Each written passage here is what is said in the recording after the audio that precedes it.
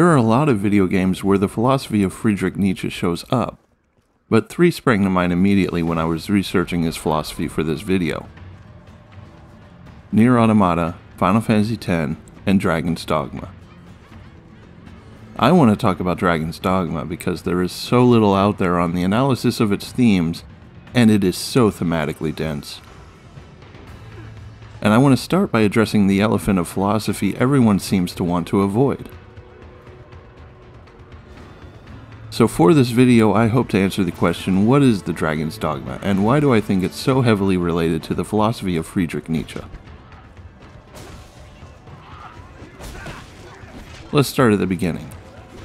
Or rather, a bit before that. Before beginning the game proper, you get a bit of a preview as a previous Arisen named Sivan on their way to fight the dragon. Then we get to create our own character.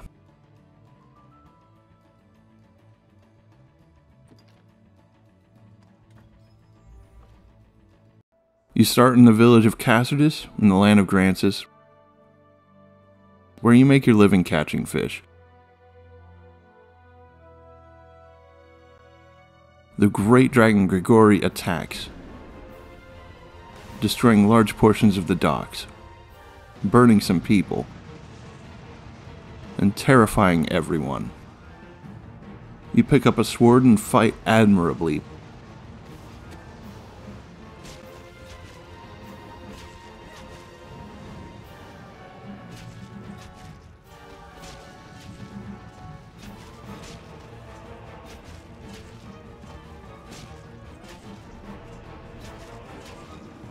But are unable to pierce the dragon's scales, until the dragon swipes with a claw, gets the sword stuck in his paw. He then quite literally steals your heart, both in-game and in real life, turning you into an Arisen, an immortal being bound by fate to fight the dragon. You leave the village, and in a nearby encampment you are attacked by a Hydra, a giant snake with 4 heads. After you cut off one of the heads, it flees, and Mercedes, the captain of a force from Hearthstone, sent as aid against the dragon, suggests taking the head as a tribute and proof of strength to the Duke. And here we get our first bit of thematic analysis. The fact that they chose a Hydra, this multi-headed serpent, may clue in an audience familiar with Japanese mythology that the tale of Susanoo's slaying of Orochi will be relevant to this game. A very astute player may even be considering Final Fantasy X, in which the overarching story is at once this very tale and also heavily influenced by Nietzsche.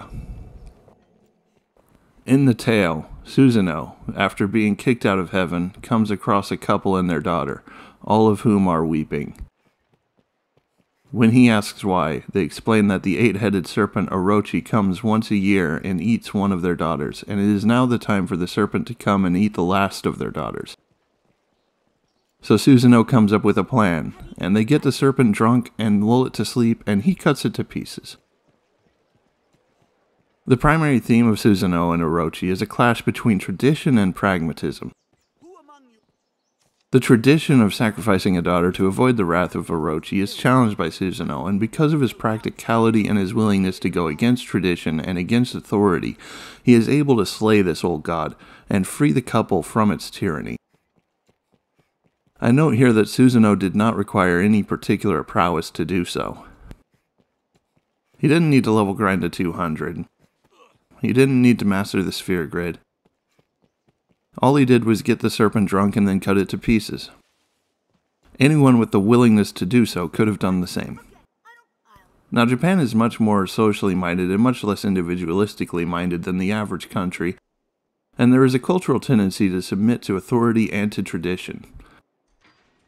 This makes it so that a malicious authority, such as a giant serpent, or a large corporation, or an economic system which suppresses individuality, can be difficult to rally against, because nobody wants to go up against the group, and the group is by default perceived as wanting to stick with tradition. For this reason, nuance, indirect language, and metaphor are highly valuable for building movements and organizing. So the reason we see the tale of Susanoo slaying Orochi being related here, in Final Fantasy X, in many of the Dragon Quest games, and many other video games, is because it is a cultural symbol that there is a tradition and an authority that needs to be thrown off and discarded. And in the West, the philosopher who most embodies the idea of eschewing tradition and killing the god of the era is the one that famously said, "God is dead, and we have killed him." Let's get back to the story. You get some pawns by your side, beings without a will, and you make for the capital, Grand Soren, to gain an audience with Duke Edmund Dragonsbane. He sees you as a threat to his political power, and so he uses the machinations of the political system to distract and delay you from facing the dragon as much as possible. So you do various tasks, some for the Duke, some for various other people. But all throughout the game you are making choices, whether you know it or not. As Haruo Murata, scenario designer for Dragon's Dogma, put it, "This game is a me-only experience. Being someone that is not passive is the largest choice. In Dragon's Dogma, there are several areas to make big and small choices. You may not even realize you made a choice at some points. The player progresses through the story like the movement of a bow. The biggest choice you can make in this game is a very difficult one. The big climax in the latter half of the game pivots on the player's actions up until that point. How they spent their time, what decisions they made, and forces him or her to think about how to live on. When you get there, you don't just feel the flow of a predetermined story. You savor the idea that someone will experience this decision." And I do have to say, part of the genius of Dragon's Dogma is that at every point you can make small changes here and there, but those small changes can add up and lead to larger results. It would be nice if they had been given the development time and resources to finish everything they wanted to do in that regard, and I'm really looking forward to what they do with Dragon's Dogma 2. But even so, the ability to make a large difference while feeling so small is something that really resonates with me, and they did a great job with that. So at this point, the game really opens up. And in order to understand Nietzsche, we need to understand the traditions he was fighting against. There are two primary philosophies and associated religions he was trying to cast away: Christianity, with the influence of Immanuel Kant, and Buddhism, with the influence of Arthur Schopenhauer. Let's look at Kant and this game's caricature of Kant first. In Grand Soren, there's an NPC that stands out, named Bodrick, and he says very interesting things throughout the game. I've gone ahead and collected footage of all of them, which I have confirmed by checking the game's files.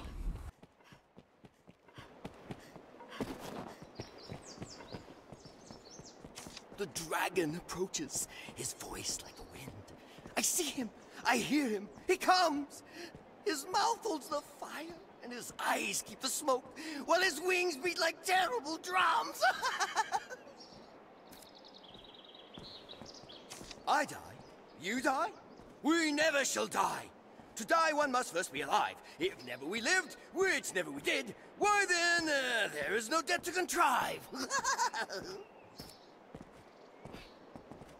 The dead can't die, the dead can't live, the dead can only be dead. As we are not here and have passed out of time, it's for others to die in our stead. The death and destruction as wrought by the dragon is nothing that mortals need fear. The world is a lie, an illusion, says I, and something we need not hold dear. Illusion! Illusion! Lies and deceit! A ripple cast forth by a wave. This world is but smoke in the night from a fire. The people know more than its slaves.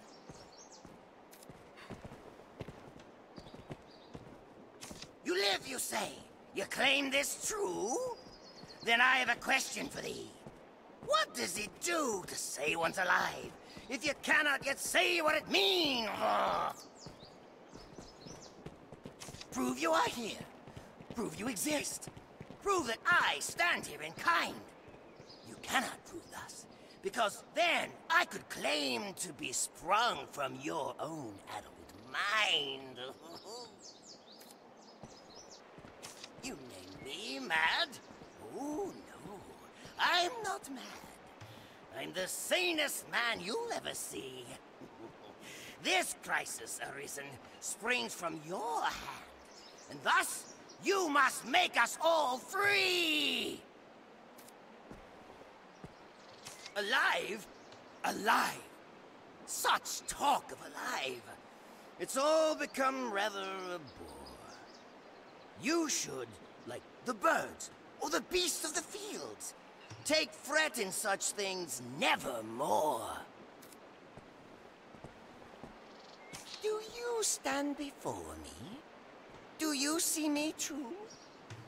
Or is this some terrible jape? The Maker can't save you if he isn't there, no matter how you bend and you scrape. You claim that you live just by thinking it so. But such thoughts are wicked and sad. To never consider that you might be false is a path trod by only the mad. Tales of hope and revenge.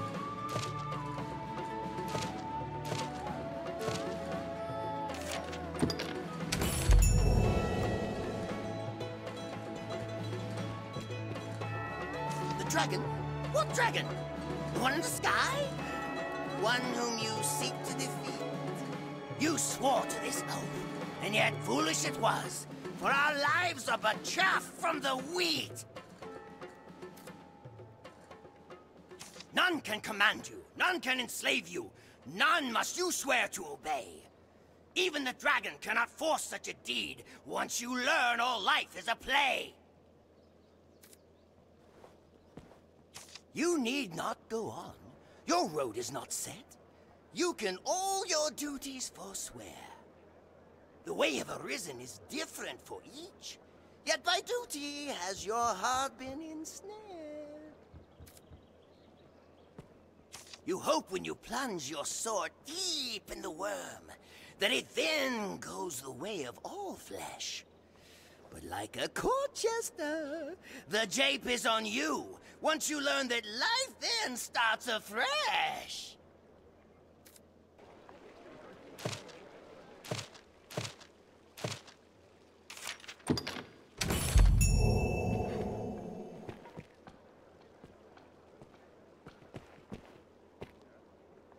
I see through your eyes, and look straight at your heart, and find it's wrapped tightly in doubt. I cannot speak falsely, and this pleases me some, for it shows my words taken sprout. Believe in your fear, keep it deep in your heart. Clutch it close to your breast like a swain. Fear's all that is real in this world of pretend, despite what priests claim at the fane. We arrive at the end, the death of the real, the end of the start of the lie. The scales from your eyes soon will fall away, and you'll see what you cannot deny.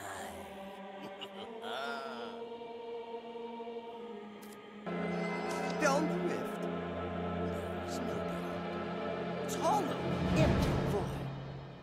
And when you set foot in that terrible place, what faith you claim will be destroyed!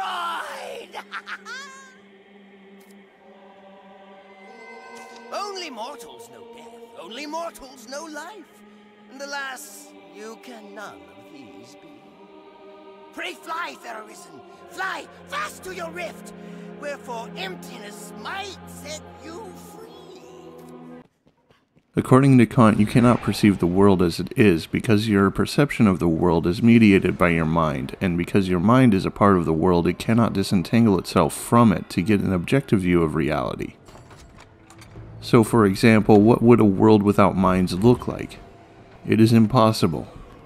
A world without minds couldn't look like anything because there are no minds there to perceive it. So the senses cannot give knowledge of objective reality. Kant then says that we must use reason to find out anything about objective reality, and reasons himself into believing in God. And he uses that to build into a sort of Christianity, heavily emphasizing an ethics of duty. Now let's take a look at this game's caricature of Schopenhauer. One quest you can take at this point has you finding out more about a cult in the area, Salvation, run by the Elysian, who you may remember as the jerk who unleashed the Hydra upon you earlier on. Before crashing his party, you can listen to his sermon.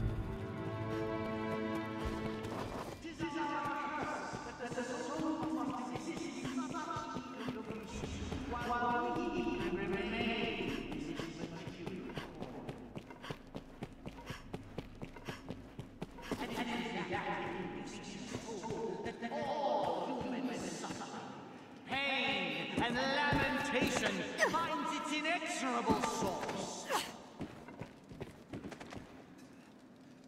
Whence then is salvation? 'Tis not to be found in pleasure. For pleasure is but another manifestation of the soul's inchoateness, a distraction born of the flesh. It is but pain's shadow, and no less a transient illusion. For the soul cannot find true pleasure in this world. This world, which writhes and struggles against its failings, bludgeoned by its own heedless throes. In a true, proper world, all souls will forever remain in an even state, perfect and complete as they are unchanging. Where can we look to find such balance? Wherein lies the equilibrium our tortured world seeks? In the dragon, bestower of fear to all man in equal measure. The dragon is the force by which the world will right itself, and we are duty-bound to cede our souls unto it. If we seek freedom from pain unending, and comfort in the constancy of a soul made complete, we must submit to its fiery arbitration.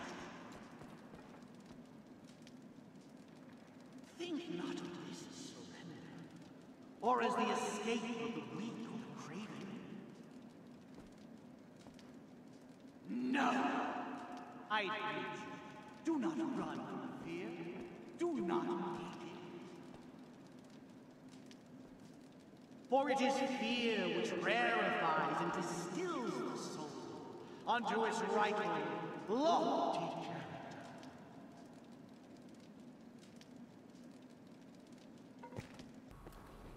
Schopenhauer came along a bit after Kant and agreed that perceiving objective reality is impossible. But he found a different way out of this issue. Our minds interact with the world in two different ways. We have our sensory perceptions, but we also have an ability to use our will, to command ourselves. In essence, these great philosophers were having a playground argument, with Kant saying, "Prove you exist," and Schopenhauer punching him. But Schopenhauer saw that that by itself doesn't get you very far. If all you can find out about the world is through willing things, that doesn't really say much. Unless, well, what if the world is will? The will to survive, he called it. From here he goes into a sort of philosophical Buddhism, saying that our perceptions lie to us and tell us that there are many things, but in actuality, we're like all one being, dude.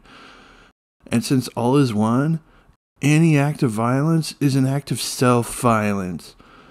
So when we seek pleasure, that causes pain elsewhere, So we must always be kind to each other and just not seek pleasure. And you know, there can be no end to suffering so long as the world exists. So one should not reproduce. Like, you get me, bro?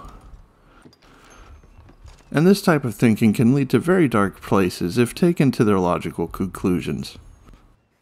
It's a pretty small leap from there to what the Elysian was saying, or to as Maester Seymour said, if all life were to end in Spira, all suffering would end.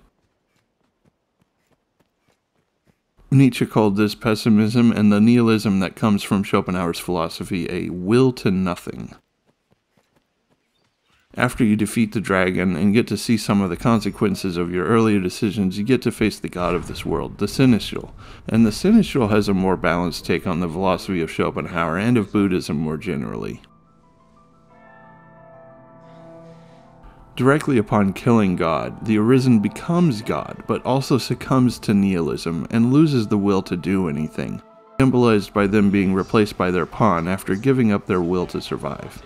When Nietzsche said that God is dead and we have killed him, and that this leads to nihilism, it wasn't a celebration, it was a lamentation. Now we have seen the philosophies Nietzsche was fighting against, and part of why.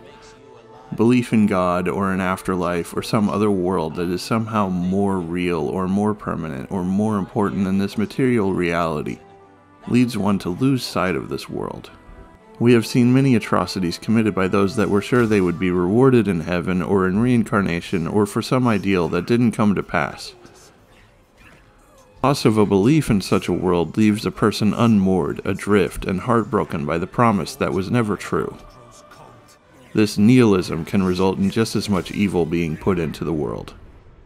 So Nietzsche came up with the idea of the Übermensch, or the Overman, as somebody who overcomes nihilism, and tried to figure out what it would take to become such.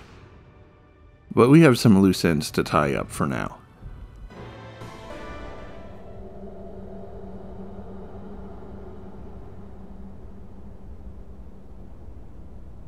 Arisen, forgive me.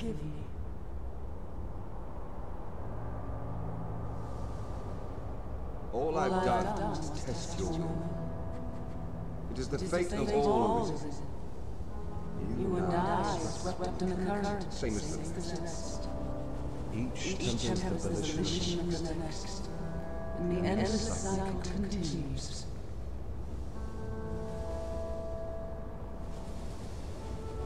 And so, until the coming of a new soul, fit to craft the will to live, someone like you. Until that day. The structure of the plot is an endless cycle, the same events repeating forever in an unbroken ring. This shows up perhaps most famously in Buddhism, but Nietzsche also explored this idea. Nietzsche had a thought experiment called the eternal recurrence. Suppose you had to live this life, exactly the same, an infinite number of times. In the most difficult of times, one would be inclined to curse this idea. But during the best of times, one would be overjoyed. But every joyful moment relies on all the painful moments before it. So Nietzsche's point is that to love any moment in life enough to will it to repeat forever, you must also be able to will that every painful moment be repeated forever, even as you experience them. Thus, one property of the Overman is that they love life at every moment. He called this task the heaviest burden, but it is also a liberating one once found. How do we achieve such a thing? Let's take another look at the dragon. What is the dragon that holds our heart and causes pain and destruction, and that Nietzsche and Schopenhauer had to deal with? Sorrow.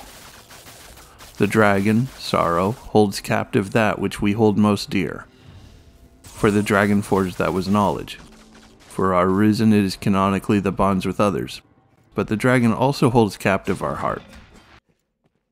And what does the dragon say?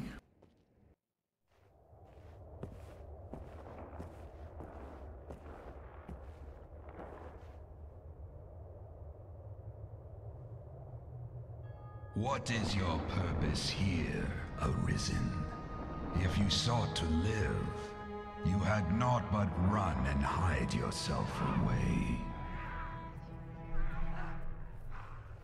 But then, tell me, child of man, what does it mean to live in truth?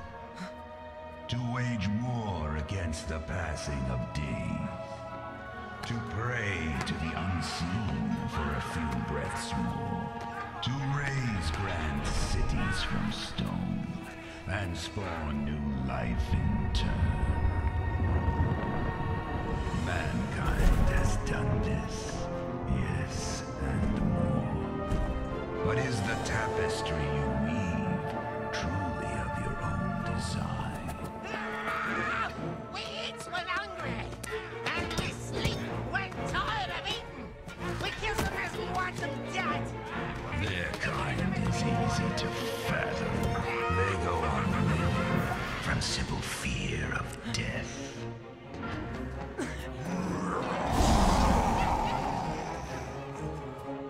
But not mankind.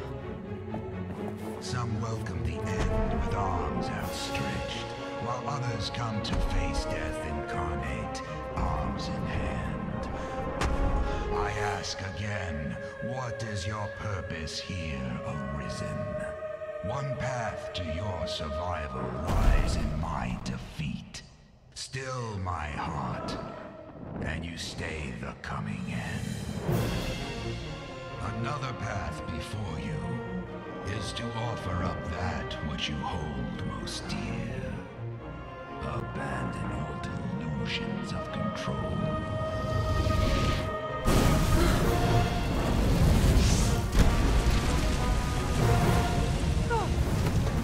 For the price of a single life, I shall leave this land in peace. As my vanquisher, the duchy would bow to you. Wealth and power are sweet anodyne for heartache. You'll not gainsay my terms are more than generous. If it matters aught, the man who rules this land now won that honor through just such a bargain. The decision is yours, arisen. Now, choose.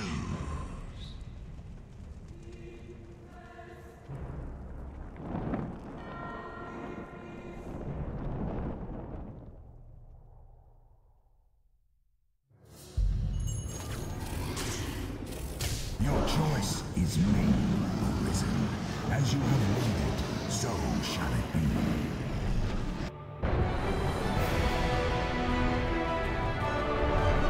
Fight! Cling to life!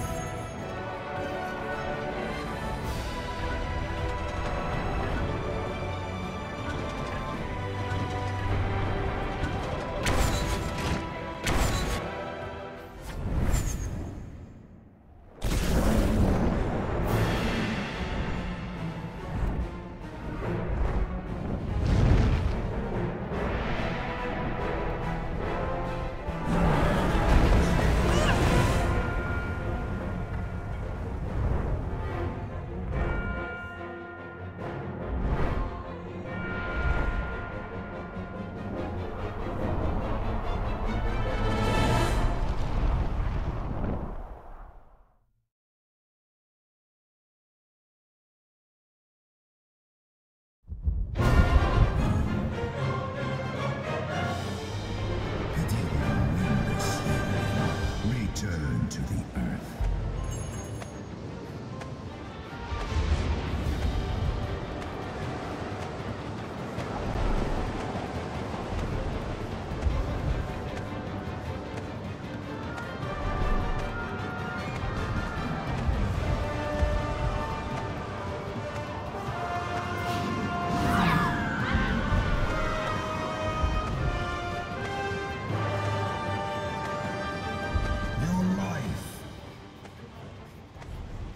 Your very heart rests here within me.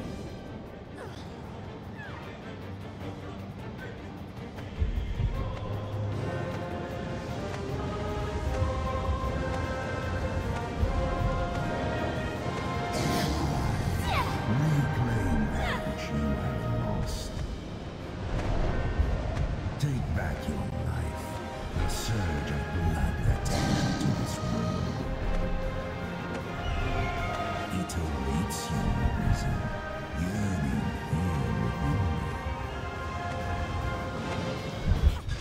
Look at the contrast in the meaning of life between what Grigori says before the fight and during it. If you had sought to live, you had not but run and hide yourself away, versus fight, cling to life, and take back your life, the surge of blood that tethers you to this world. The difference lies in the answer you intrinsically give to, what does it mean to live in truth? It is this question which the dragon requires an answer from us. It is also what Nietzsche claimed the Overman needed to have an answer for. Where Schopenhauer saw the world as being the will to survive of a single connected entity, and this seemingly peaceful and loving idea drove him to pessimism and a will to nothing, Nietzsche saw the world as made up of the will to power of separate entities, and hoped that finding one's own will to power would present a path to overcoming pessimism and nihilism. I'm no expert at the German language, but an important distinction to make here is that the word Nietzsche uses for power in the original German is Macht, and what we might more closely associate to the English connotations of power is closer to the German word Kraft. Kraft meaning power in the physical sense, where Macht is a more general type of power, simply the ability to enact one's will. In this sense, the will to power is the will to gain the ability to enact one's will, or just personal will, self-determination, individuality. It is the will for that which one loves. It is the will for that which gives one joy. Putting that all together, we get a better idea of the Overman. The Overman is somebody who is self-determined, somebody who knows themselves, who knows their own will, their own individuality. I would argue that finding one's own will requires great contemplation and playful experimentation. Perhaps the kind of experimentation you can do in a cyclical world where your smallest choices can have larger impacts. So what is the dragon's dogma? Find your own will, your individuality, figure out for yourself what gives you joy, and overcome the nihilism brought on by the death of the gods and their shadows. And to do all that, say yes to life.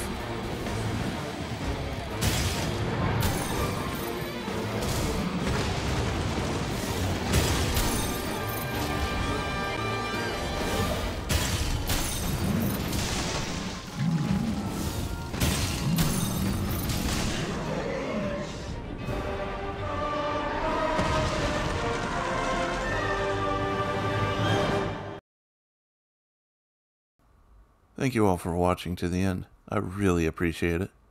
It makes me feel like someone is getting some value out of my videos. You can validate me even further by liking the video or leaving a comment or subscribing. Or if you're feeling a little spicy, you can leave a comment telling me how I can improve. You can also, if you'd like, give me money over on coffee.com/omniliquid. Doing so would help me to survive while I make more of these videos and get better at editing and writing and all the other things. Once again, really, thank you for watching. Now go out and make the world a better place, as I know you will.